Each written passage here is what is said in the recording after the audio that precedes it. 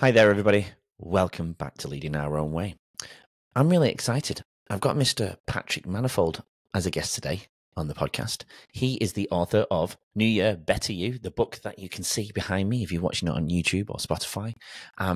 He has many different books, which we do delve into in the podcast, and I will put them in the show notes as well if you are interested by the end of it, which I know you definitely will be.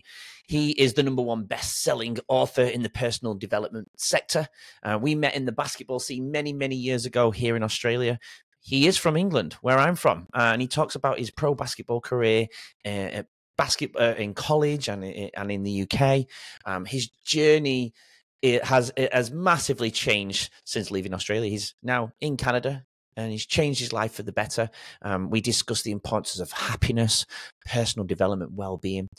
We have such an insightful conversation around childhood and the impact on his self-worth. And that transformation and then that transition from the basketball world to motivation and to writing books in the topic of personal development. I look forward for you guys to hear this conversation.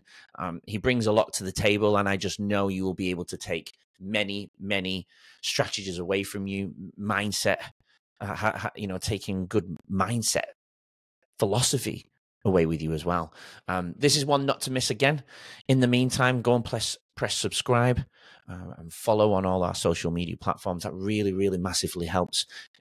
You have no idea. So please, if you're not already subscribing, please go over there and follow. Even leave a Google review if you can. But in the meantime, we'll be right back after the intro. Welcome to Leading Our Own Way. I'm your host, Andrew White, and this is the podcast that unveils captivating narratives of resilience and personal triumph. This podcast is for anyone seeking inspiration and insights on overcoming life's challenges. Follow and subscribe, and then we can lead together forever. Patrick, how are you, my friend? I'm good, mate. How are you? Oh, mate, I'm really, really, really good. And you know what? I really appreciate you joining on Leading Our Own Way. I really appreciate your time. But I've asked you to join us on the show because since we met, I mean, we'll go into that, but since we've met, I've kind of quietly been watching down the social media channels and seeing your journey. And you know what? You're part of the reason why I'm doing what I'm doing, because you've obviously been on a journey, and that's why you're here today. But I mean, just looking at what you're doing now, it's just absolutely fantastic. I love what you stand for, and I feel like I know your purpose, but it's not for me to share what your purpose is. But what you're up to these days?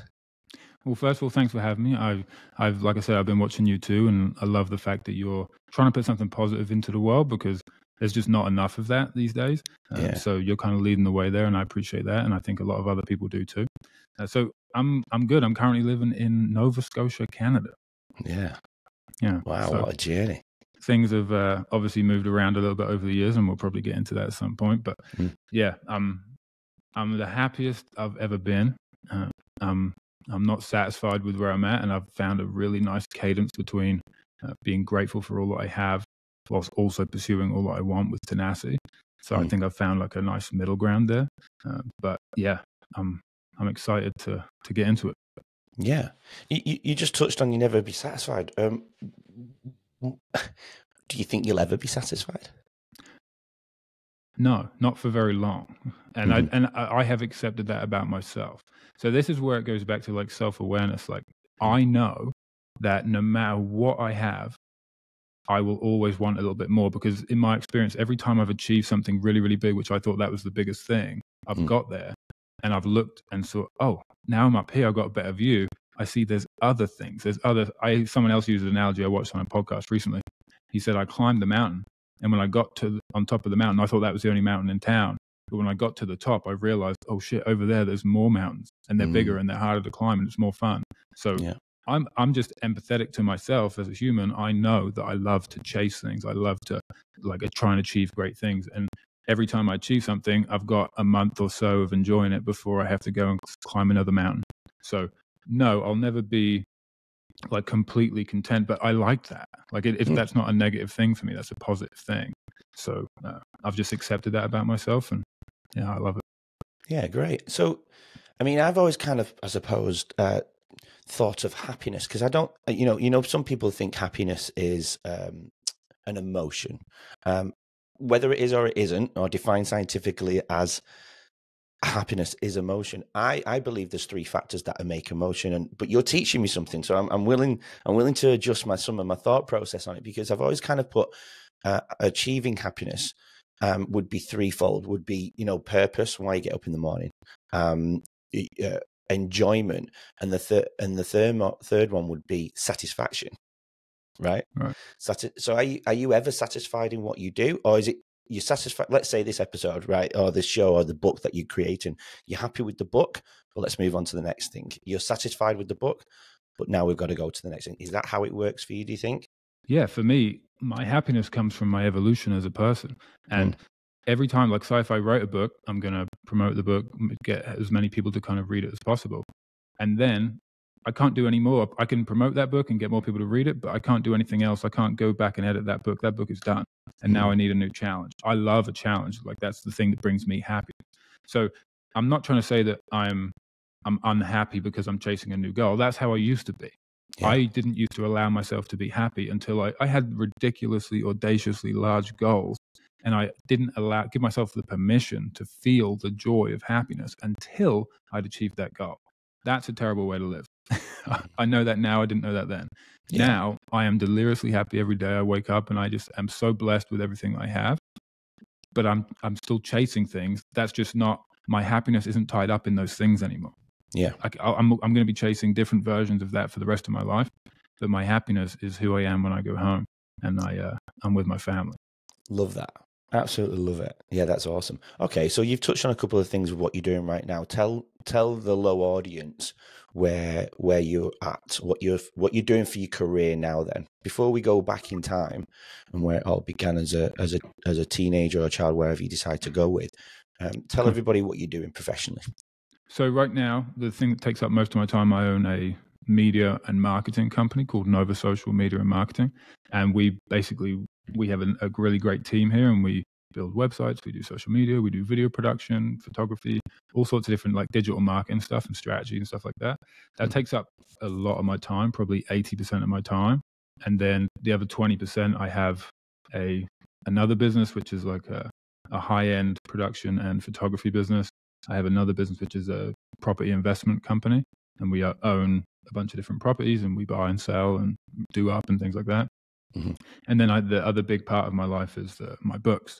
So I have 4 or 5, maybe 6 books at this point, and I speak professionally. So I do like kind of motivational or inspirational speaking, leadership, stuff like that. So between that, like that's my biggest passion in life. And thankfully, like it's not lucky. I designed my life this way so that I would build a media company that could support all of the efforts that I'm so passionate about. So that's why that happened. And now the company's good and we're doing more things and expanding. And like I said, we have a great team. I got Joel behind the camera today, like recording this for me. He's a great team member. We have Abby as well and Chelsea. So we're doing some really cool stuff that I'm proud of in our community. We're helping our community to rise. And I take a lot of pride in that. Yeah, that's awesome, man. Yeah, that's incredible. And so with the property things, I wasn't aware of that one. What made you get into that? Mainly because I'm an entrepreneur. I don't have a job. I don't have a 401k. I don't have any kind of, no one's going to give me money like in my retirement. So for me, the property thing it's a long-term play. I don't take any money from it now. Everything I get, I put right back in, buy another building, etc. I plan on, by the time my kids are 25, my goal is to own 100 different properties. And then each one of my children, however many I end up having, will have at least one property to their name, which is theirs. So then when they get out of high school and they want to go to college, if they want to use the money from that investment and rent it out, or they can sell it and have that for something else. That's kind of like my mini goal. I don't really talk about that much, but in my mind, that's kind of what I'd like to do with that. And then the rest of it is kind of like my retirement. So I'll just keep kind of stockpiling these properties, keep getting bigger and bigger. And then eventually when I retire, that will be my retirement because like I said, as an entrepreneur, I don't have anyone paying into my retirement really. And it wouldn't fulfill the lifestyle that I have planned for myself. So that's just kind of like an investment thing that I do on the side to just trying to keep the vision I have for my future intact. Yeah, smart. Yeah, very smart. And so before we go into the books, because I'm very interested in the books, because I've just started on my journey with writing books too. And it's quite addictive. I never pictured myself as a writer. Even though I'm a teacher, I never pictured myself as a writer.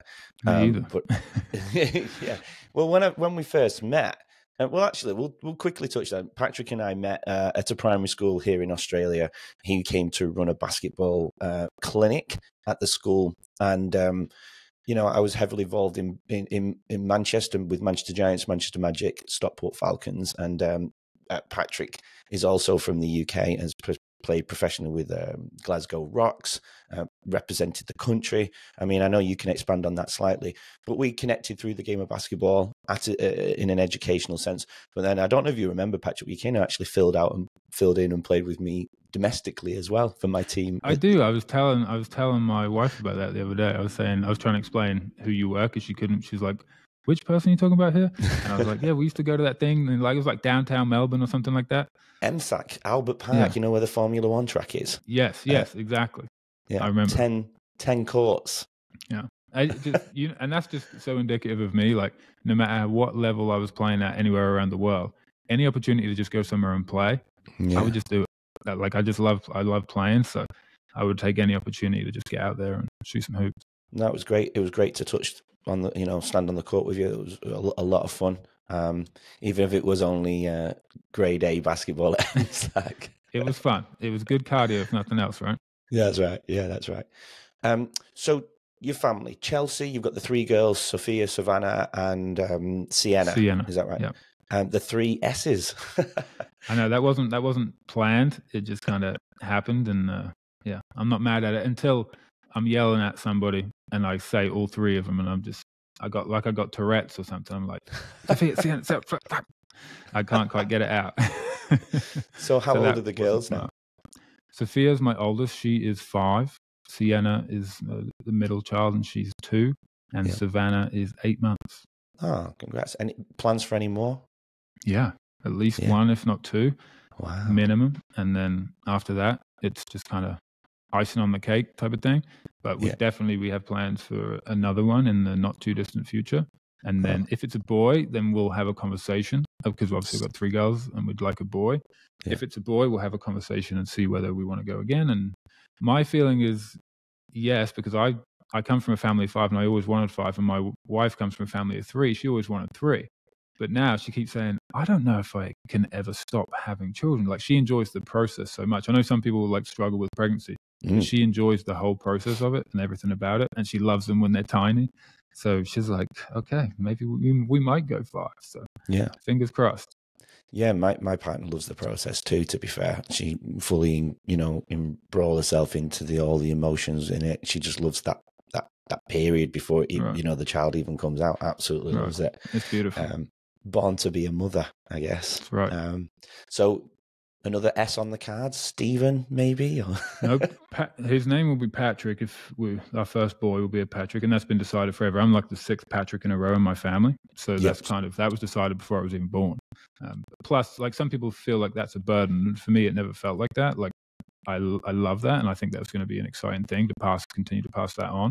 And the middle name of the child is the mother's father's name. So, like, his name's already kind of picked out, and we're excited about it. And like I say, touch wood, as long as we have a healthy baby, like, I used to really, really, really want a boy, and like, when I was going to have a girl, like, that was a challenge for me, because in my mind, I just always assumed I was going to have a boy first. Yeah. And the funniest thing is now that I have these 3 girls, like, you could say, hey, I can wave a magic wand and I can turn one of them into a boy, and I wouldn't let you, because I love them so damn much that it just doesn't matter. And you don't know that until you know that, right? So I have empathy for younger Patrick, but this version of me today is just blissfully happy. Like, those girls are just everything. Like, I walk in the door whenever I come home, and they just run from the living room through to the door, and they just kind of, daddy, daddy, daddy, and cuddle me. And it's like, that means more to me than anything. The fact that they're excited for me to come home, that means more to me than any achievement that I can create, right? So, I feel truly, truly blessed to have 3 healthy, perfect little kids, and a wife that has just always been there for me, and I know will always be there for me. Yeah, it's amazing, man. Yeah, I agree. I wasn't there at the beginning, and I went on a bit of a journey. I was in a bit of a dark space myself, and I thought having a child would fix everything. And I'll be brutally honest, it didn't. I realized massively I needed to work on myself first, and I did, and I left teaching, and I became a casual teacher to be more present. Do those things like I mentioned before. Jumping in cold water every morning to get myself going for the day, doing a bit of a workout, but I see that light now, what you see, I see the joy, being part of my son's basketball and, Right. Training after school. And I've never missed a game. I left a tournament the other week not to miss his game. I missed a game in the tournament I was playing in because I couldn't miss his game because I remember, growing up, I didn't, I had family members, of course, but would they be there all the time at basketball? No. And I remember that. And I don't want him to remember them. And I'm the exact same way, to the point where, like, my family almost never saw me play. I think I can count on one hand all the times that my family saw me play, and I played in probably thousands of games. Right? Yeah. So it's a different thing, and I didn't realize how much it upset me, I guess, as a kid, but looking back, it did. But now, like, I volunteer coaching basketball so that I can be Sophia's coach, so that I can be there and make sure that her and all her friends get to play the game that I love. So yeah, it changes you for sure. And I think going off our conversations, I feel like the name Manifold seems to be a symbol. I don't know if the symbol is the right word, but it seems to be something that you stand behind. You've mentioned about your son being called Patrick and so on, and we mentioned in our pre-chat about people being proud of the name Manifold. Talk about that a little bit. Where did that come from? Honestly, the funny thing is, it doesn't even come from my mum or dad. There was no like real pride around the name, so to speak. But for me, and I didn't even know that until I became a father. And then these children have inherited this name. So if I'm not proud of it, why the hell would they be? So it started as that, and then it turned into, I guess, a way for me to teach my children who they were. Because most people, like, I know when I grew up, we were poor, we were not necessarily happy, and we came from a neighborhood where there wasn't much opportunity. And so I had all these things like, oh, that's just, I've accepted my fate. That's just who I am. Everyone around here is poor. Everyone around here is unhappy. Everyone around here can't find work. Everyone around here struggles with education. Everyone around here, negative, negative, negative. But when Sophia, as soon as she started being able to talk, she would do things and it wouldn't be the way that I think that she's going to be the best human. So my job, I believe, as a father, is to help my children become the best human beings they can possibly be. Right? And that's, some of it is like super sweet, caring and loving. And I think I'm probably like the most loving dad in the world, to an annoying point where I kiss them like 100 times before they go to bed. But I'm also quite tough. I'm also like my example that I set for them is what I expect them to be. So if Sophia will like fall over and have a little like tumble, if she gets sad, I'll remind her that she's a manifold. And she'll do something that's brave. And at this point with Sophia, she now knows all of these things. So it's like kind of second nature. And she does something, I'm like, wow, that was really brave. How'd you get so brave, babe? She said, because I'm a manifold, daddy. I said, okay. And then she'll do something like really, really smart. Like she'll try really hard at something and say, how come you're trying so hard? I saw that you failed and you didn't do it right the first time, but you kept going and then you figured it out. Why did you do that? She said, because manifolds never give up, daddy. Right. So she is being programmed to believe that because she is a manifold, she is intelligent, she is kind and cares for others, she is ambitious, she works harder than everyone else around her, she does everything she can to be the best person she can be. So all these kind of like these traits, which I've wrote books about this kind of stuff and I'm obsessed with personal development. She is by the time she gets to 21 years old, she is just going to be, all of them are going to be, have such a great mindset and self-belief, and they're not going to look to other people around them for validation on whether their shoes look good or whatever the case may be. Like they're going to be at a much higher level, and that, I believe, that's my responsibility as a father and as a man to pass that on to my children.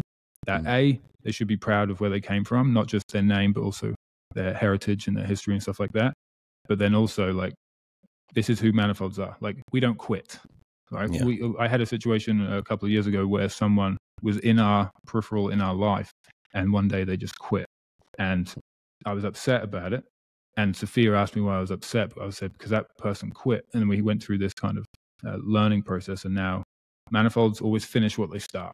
Right. So every time, like, and this kind of thing is like the list keeps getting longer every day, like something manifolds of this, manifolds of that. But it's always positive. It's always something that is going to help her become a better person.